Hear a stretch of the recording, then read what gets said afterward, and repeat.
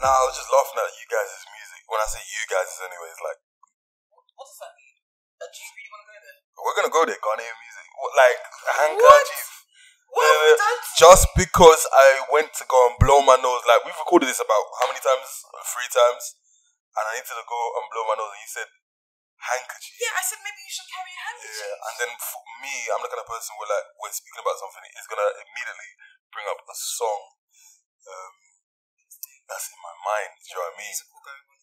Yeah, to be honest, my own HMV. So yeah, so then I was just thinking to myself, hold on a minute, what does El Shaddai have to do with a white handkerchief? I don't Can't maybe, tell? maybe you should ask the creator of the song. Who is the creator of the song? I'm not too sure, but I'm sure that if you were to ask him, he'd, put you in the right direction. I hope so. I would like to know what was inspiration for. Oh, really and truly, that's not what you were laughing marrying about. handkerchief and God together. That's not what you were laughing about. Handkerchief, okay. Tell them what you were laughing about. So basically, I think on the car ride in, we were laughing at would you rather jokes, and so there was one that I saw. It was saying, would you rather wear a red wig for the rest of your life, or would you rather wear three sizes up in shoes for the rest of your life? The thing is, I feel like the red wig can be styled according to time. Nah, it has to be an Aunt Gladys one. No, wait. So, you know how they used to have that hair? Is it premium now? I forgot the name of it, but Brian, the hair shop, the ladies will know what I'm talking about. And it was like Remy hair. So there was a time when there was like Remy hair, and it's very like it's human hair, but it's not really up there. Okay. And then you have like the Brazilian hair. So maybe depending on the time we're in, that red wig can be banging. Is it those shiny wigs like these aunties used to wear back in the days? Yes, that's the one that was bulletproof. But that's what I'm saying. But like, if it's in this day and age where it's like lace wigs and stuff, then it's cool. I don't mind wearing a red wig. Red wig for the rest of my life. I don't mind it. Rediana? Nah, no chance. I'm not gonna do that. But you never know what shade of red it is. It could be a banging shade. Like what though? Like Ribena. But Ribena's purple. No.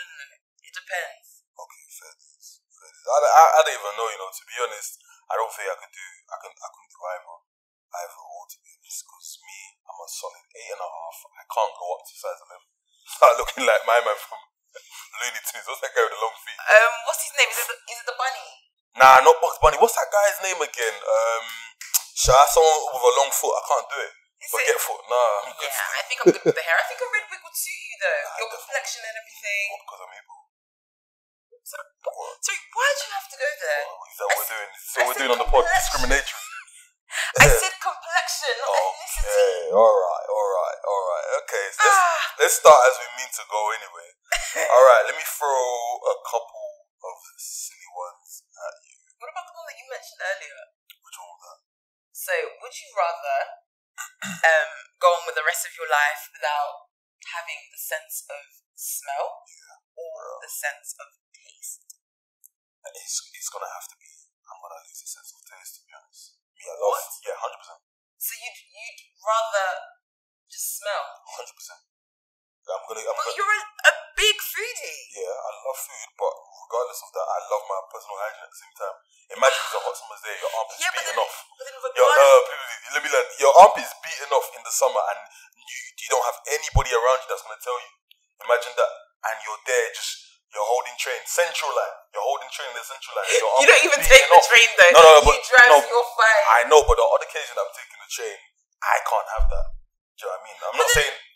Wouldn't you take like extra precautions? I know for myself, let me be real, my choice would be definitely to lose my sense of smell. I love food too much to be parted with that. That's a risk you're willing to take. I will take it. I would risk it for a chocolate biscuit. I would risk it. Do you know what it is though? They're just taking the enjoyment out of food. Like you still can eat. Yeah, but they're not being able to taste your food. Are you sure you want to go there? Are you sure? Yeah, but the thing is, not being able to taste my food and enjoyment, or not being able to have friends to have food with, because you're smelling that bad. No, but you will take extra. Who wants to be around a smelly man or woman? No, but you will take extra precautions. On a hot summer's day, or during the summer, most people take 2 showers a day anyways, because they're sweaty, they know how their body is. So as long as you know your body, you will be carrying deodorant and perfume with you every day. Fair enough, but there's certain men that we've all been on the central line, 8:30 in the morning, rush hour, and someone's armpit is just twanging everyone up like, like you got like the armpit is booting. And you think to yourself like 8 a.m. Bro. Well, so that's what I'm saying. I can never. Because deep it, I think more time why people smell is because they don't deep that their clothes smell. It's that stale sweat from yesterday. I think, I can get away. You're going to carry on wear that shirt again, though. Exactly, though. But the thing is, once you lose that sense of smell, you won't have the capacity to know. You know, like, we need to find that meme, man. We don't have the capacity. You don't have the capacity to know that your armpit's stanking, bro. I know. It's food for me. I'm sorry. Yeah? I'm sorry. I think we're going to have to disagree. Well, agree to disagree with that. But anyway, we'll throw the question out there to you guys on our Instagram, and you can let us know what you'd rather do. Use the hashtag TFP and let us know. We're actually gonna. In fact, I think this week we need to do a poll. Yeah, we will. Would you rather lose your sense of smell or your sense of taste, and we'll see who trumps. And depending on the one you guys choose, we'll do a podcast on it. I don't know how smell has anything to do with it. I thought you were gonna say we're gonna do a challenge. Challenge. Hold your nose. No, I thought you were gonna say we're gonna do a challenge, as in like. I didn't know how the challenge will work out, but anyway. No, if you guys choose smell, then we'll find something related to fitness and smelling. Yeah. And if you do taste, we'll probably speak on food, because I know you guys are gagging to hear about food on this podcast. And don't worry, we will go there. Yup. We'll go there. Anyway, guys, good evening. Welcome to the Fithub podcast, TFP, with myself, Wemo, Chibz. And myself, Bevery. And as you know, today is sponsored by the fabulous Fithub. Follow them on Instagram at myfitgrub. What is it? It's a snacking revolution. So get in fast. You don't know. Use the hashtag TFP on the socials. Also, hit us up on the DMs. Anything that you want us to talk about. Any questions that you have for either myself or Bevery. Our DMs are open. Slide up in there. 100%. And even if you have embarrassing stories, I would love to do a podcast where we're just reading out embarrassing stories, like fitness or like diet stories. That would be hilarious. I would love to go. I think definitely when we do that, there's a few that I can take from. there's a few wicked. There's a few that I can take from the archive. Yeah, there's a few I can take from the archive. No names will be named. No names. Yeah. No names. But we can use it as banner. Don't worry, sis. So today we're going somewhere that no man or woman, especially if you're of a certain ethnicity, dare to go due to superstition and folklore. I don't know if that's a word. Myth. Folklore. So we're going to the place called yoga. Now, what are your thoughts on yoga, especially men practicing yoga? Do you know it is my ignorant mind will just come and say yoga is just glorified stretching. If I'm being real. I'm being real. I've never done a day of yoga in my life. Big 26, never done a day of yoga. 10 years in the gym, never done a day of yoga. Yoga. But I would be open to it. If I'm being real, I've read and I've seen so many benefits of yoga. So, for example, it helps with the mobility of an individual. It helps prevent injuries. Mobility, flexibility, and that's one thing that I think that sets in as we get a bit older and older and older. We become less mobile. I remember there's a few people that I train, they can't even touch their toes, and a lot of the times I think you not being able to do that, they attribute it to weight and everything like that. But no, in actual fact, it's a lack of mobility. So I'm open to yoga. Yeah. How about you? I don't know how I feel. And do you know why I say I don't know how I feel? It's because, growing up, you mentioned yoga in your household and your mum would just look at you like, are you sure you want to go there? Mentioned it in your household? I have. I think it's been something, because my mum was always going to the gym when I was younger. She was going fitness first, actively. And, she would, come back with timetables and stuff what's going on in the gym. And I'm always like, why don't you try yoga? And she was like, yoga. And then she'll begin to say, meditation, all of that stuff is not good for you, it's evil, it's this, it's that. Just loads of superstition with yoga. And I guess anytime someone tells me about it, straight away I come with that notion of thought that it's evil, it's weird, it's this, it's that, there's and all of this stuff. Like, I just come stereotypical because of what I've been told. So, I don't know. I'm still skeptical. Very, very skeptical. I don't know. I mean, I I could just go in my bedroom, sit on my bed, and just breathe in and out. Like, why do I need to do yoga? Exactly that. The only time I'll tell you this for free, I remember when I was in uni, the only time I went to a quote yoga night, and I don't even think it was yoga. It was like like I think it was like a chakra night or something like that. You know, like when people say like their senses or something like that. This is way before like I was even going to church or whatever. This is a very stupid story. So I remember we've gone there now. Me, I had a friend called Drake at the time, and some other people. And we're like, yeah, let's go to this yoga night. Like, what's it called? Like they feed us at the end, innit? So they all. Yes, rumbled me. I went to this night because at the end of it, they were giving away like free wraps, so like fajita wraps and whatever. You just had to enjoy the night. So it was like a room of 30 people, and then like you have like this sensei that's sitting at the front, and then you have like the room full of people just sitting down, and he's like, so just focus on your breathing in and out, in and out, and he was just speaking like that, literally. Focus on your breathing. It sounded like, you know, like that voice on the station. This is a Victoria line station. That's what the guy sounded. It sound aggressive though. What? Serious? In certain stations, that voice is aggressive. So as soft as what you're doing now. So the guy, it was funny. He was so mellow, and then in the end, I was just like, I was turning to my bro, like, "Bam, how long is this gonna last, fam? I'm hungry, bro." Do you know what I mean? So in the end, we got the fajita wraps and we bust out. To be honest, they tried to get our contacts. We gave them false numbers. So did you partake in it, or did you just stand there? Like, no, we sat down and we were doing the. So that was meditation. That wasn't yoga. Yeah, but there was sometimes that they got us to stand up and do all these. So you actually did it. Yeah. Wow. I was fit then. I'm still fit now, but like, I was fit then in terms of like I was part of the rowing team. I was going to the gym a lot in the week, much more than I'm going now. So yeah, okay. Yeah, fair enough. It was good. It's weird though because, you know, when I think of guys and I think of yoga, I've had friends like in uni that were, you know, actively doing yoga, and they would not feel uncomfortable, but they felt like if the guys were coming into the yoga classes, it was just to chat up girls, because they know 100%. When you think of yoga, you know there's going to be girls there, so it's almost like there'll be that one guy and everyone's just very intrigued, and every girl's like, oh, he does yoga, and all of a sudden all the girls are interested because he taps into like a different side of himself that isn't just all about masculinity. So they're like, oh, interesting, who's that? It's just it's like a chat up line without speaking. It's just what's he doing here? Yeah, if I'm being real, I've never seen any of the man them go and do yoga. Talk less of, in fact, I've never seen any of the man them go to any of those spin classes.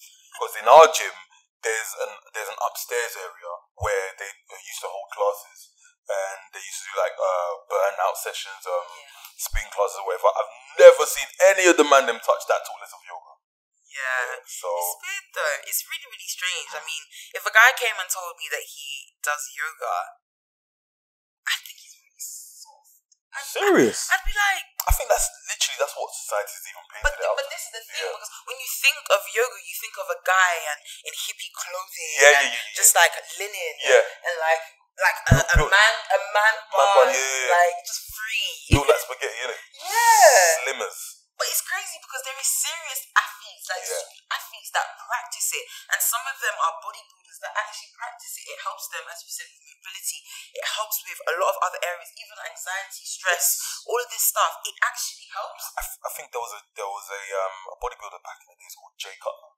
He actually did bodybuilding. And if you Google who Jay Cutler is, still is now, he's built like a brick house. Massive, but this is something that he was doing, because obviously if you got all of this mass, you're definitely 100% gonna lose mobility. Damn it, you can't wash your back, talk less of touch your back, you know what I mean? So they definitely do have benefits with yoga. Have you ever done yoga? I haven't done yoga before. I mean, I don't know, I could try. I could try it, but I think I'm more intrigued in sort of like Pilates. Okay. I don't know about yoga. I feel like I'll be bored. I mean, I had a friend say the other day that they used to do it, but they stopped because they just found it quite boring, and that they'd rather just stretch. But then some people say yoga isn't just stretching, because, you know, there's yoga's a lifestyle. do like hot yoga and apparently it gets really sweaty and stuff like that. But I don't know. I think if I was doing that, that's where I would want to lose the sense of smell. Yeah. Just backtrack. Oh my! Not on the gym floor. Have you smelt the stench on gym floors occasionally? I'm easy, man. I don't. Nah, the gym floor, especially on a busy like Thursday, Wednesday evening, 6 p.m. Mad busy. The stench is unbelievable. Yeah. Absolutely unbelievable. So, no, I think it's something that we need to be more open to doing 100%. and to venture there. Like, and I think, like we've said before, there's who have you seen that looks like yourself or myself that has done yoga before? Nobody. No points. You tried it. What? Yeah. So,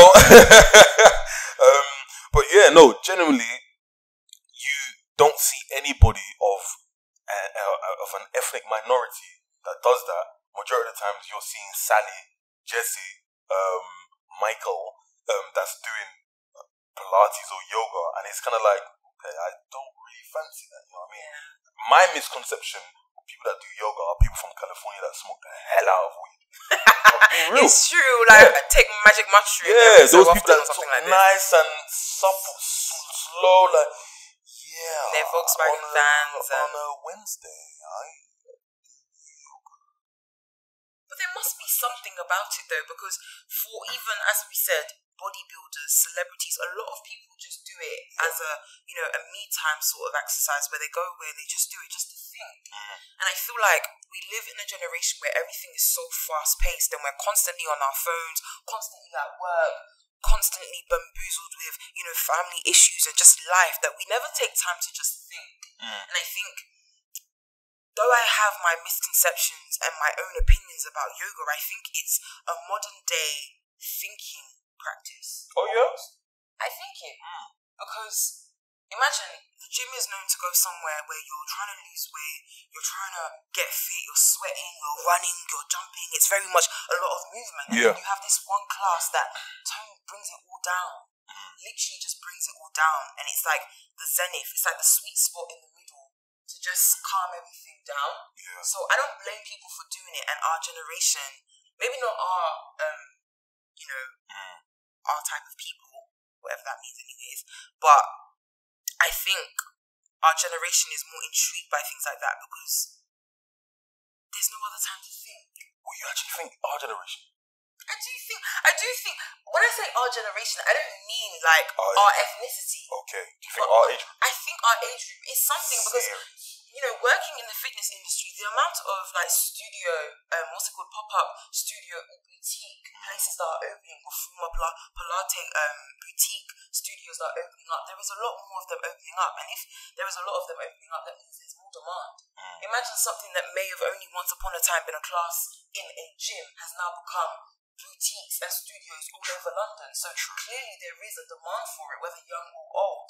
And that's why I'm saying that we live in a day and age where it's very hard to just sit and think, and it's nice to be able to go to something like a Pilates class or a yoga class or a meditation class where thinking is celebrated, because there isn't time for that. When you look at the greats, like let's say a Bill Gates, I remember I was watching a documentary not so long ago, and he said that he takes something called a thinking week where he goes away almost like on a mini retreat just to think and read. But let's be honest, did you take time out today just to think? Let's be real, like off your phone, off of like work and stuff like that, just time to just even 5 minutes. That's shower time. Is that for you then? Like be real. Yeah, to be honest, I think especially the first thing in the morning, and that's why I can't really say that. Well, me personally, I can't really say that yoga, I can see it as a time to think. I can de-stress and make sure I'm nice and supple. Yeah, cool. But as for like thinking, nah, because I think definitely first thing in the morning, I'm conscious of what I feed myself first thing in the morning, in the sense of what I listen to. I remember back in the days, I wasn't. I'll even give you an example. It's crazy. I remember I was driving. I love giving examples. You'll know it's that. I remember I was driving to work, and I was like to myself, it's like, you know when you have an out of body experience, and you just think to yourself, "Rah, why are you angry, bro?" Do you know what I mean? I was screwing, I was like, da-da-da-da-da, and I wasn't in traffic. And I was just thinking to myself, I was like, okay, like, what happened today? Like, it's 8:30, bro. Like, why are you angry, innit? And had breakfast. Man's happy. There's no traffic. Everything's flowing nicely. Everything's crisp. I was just thinking to myself, why am I angry? Why was it? It was the music I was listening to. Angry boy music. Do you know what I mean? Oh gosh, okay. And I'm just like, and as soon as I turned it off, I think that was that light bulb switch in my head, and I realized, okay, this thing that I'm listening to can actually impact how I feel and can actually impact the rest of my day. So I become conscious. Sometimes, you know, you will have your slip ups or whatever, but I think I get conscious and I realize, you know what, my guy, you're probably enjoying this music a bit too much. And this is now affecting your mood, you know, and I'm conscious to turn it off, dial it all the way back in. Oh yeah, so I think definitely, but I do see on the other side of the coin, I do see how people can see people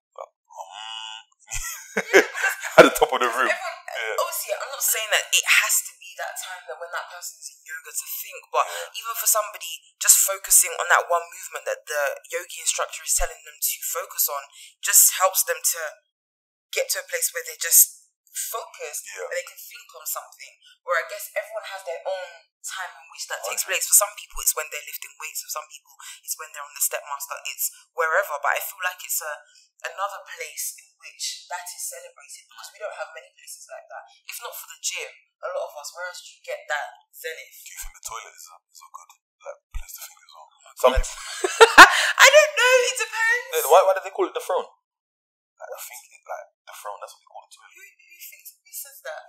I'm on the throne. Have you heard of that? I've never heard of that before. No. It's only you that definitely made that up. We're definitely going to spread it. You've made that up. That's part of the pause. I'm going to put it out this week. People call it the throne. Have you heard of that? Some people, their best ideas is conceived while they're getting rid of waste. Interesting. Yeah. Interesting. I still feel like someone can get that from yoga. I think a challenge for both myself and you is to actually maybe take it upon ourselves to actually 100%. Yeah. It will be awkward, I can believe it. I'll probably turn up there with no mat, and everyone else is coming in with their mat, flip-flops.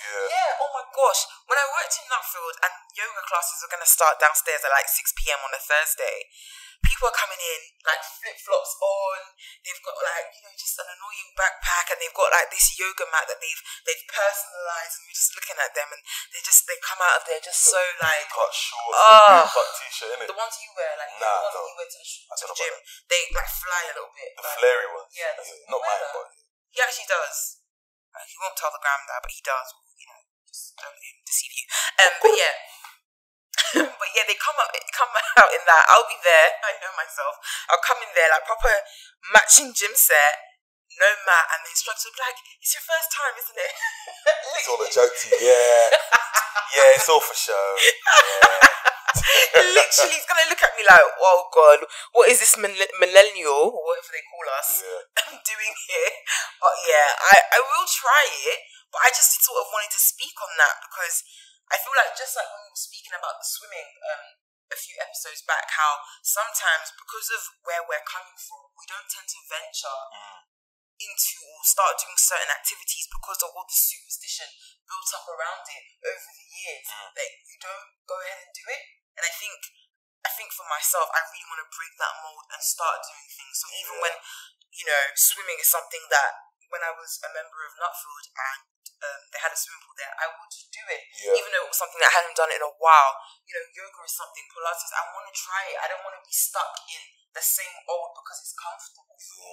I do want to reach different horizons. And I definitely believe as well, as soon as you introduce that new thing, your body will thank you. Definitely.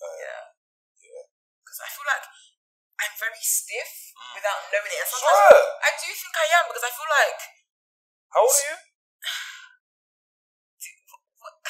Why? Okay. I'm way younger than you. Not that far. No, but I am way younger than you. Like, you know this already. Don't try and act because of the camera. We need to break out the WD-40, bro. So it's like basically lubricating. Like, very funny. No, I'm just saying that maybe stretching isn't sufficient because sometimes like, a quick stretch, I'm done. But you feel tight in certain areas. My lower back sometimes can feel a bit tight, and I'm not a fan of massage. Or is it massage ones as well. Oh my god! Do you know what? I think I'm actually gonna have to like sort out a massage. Like definitely shout out to Labella Lounge, but yeah. I can't do the guns. It's too ticklish and it's a weird. It's ticklish. It's a too targeted focus on the area. I don't know how to explain it, but it's so targeted that it's uncomfortable. It's not nice. I remember you were getting one and you were even shouting Ajay. Yeah. I'm not too sure what that term is. Ajay. Why are you? Ajay. She did leg there and she was just screaming right there. Her coach said, Ajay. What is it? I wasn't doing that. Yeah, man. Why she like to throw me under the bus? Chibz has decided that this is the platform where he will just throw me under the bus. Like no man's business. Yeah, so it actually is true to be honest. I've seen it, I've witnessed it. So yeah. Well done. I hope you enjoyed what you saw. Moving on.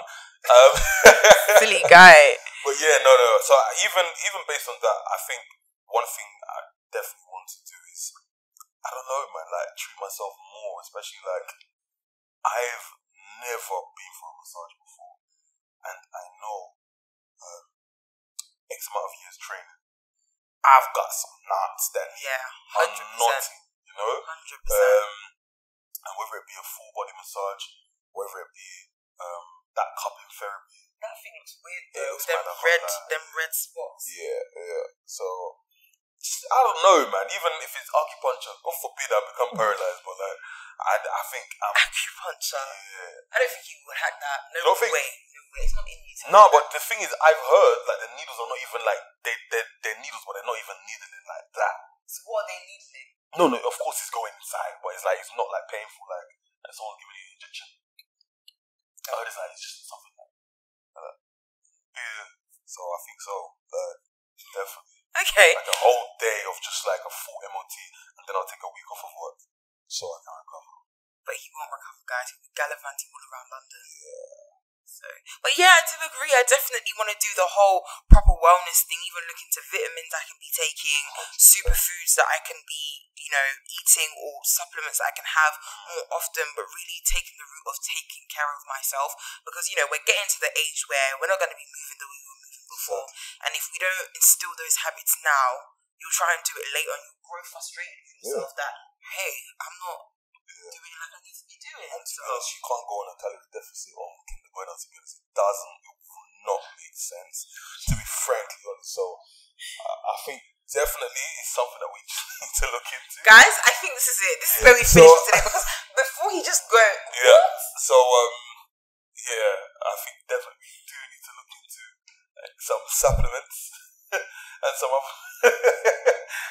foods. Yes, of course, 100%. But yeah, guys, that's sort of our take on our thoughts on yoga. I mean, I'm open to having another discussion, and even getting a yogi one day to have that discussion. A yogi? What's that term? A yogi is someone that teaches yoga. That's a fun fact. But yes, this is Chibz and Bevery's take on yoga. So breathe in and breathe out. Yeah. Stay calm and don't snack. Something. Yeah, that's it. For yourself. Okay. Peace out. No. TFC. Thank you very much. Love you.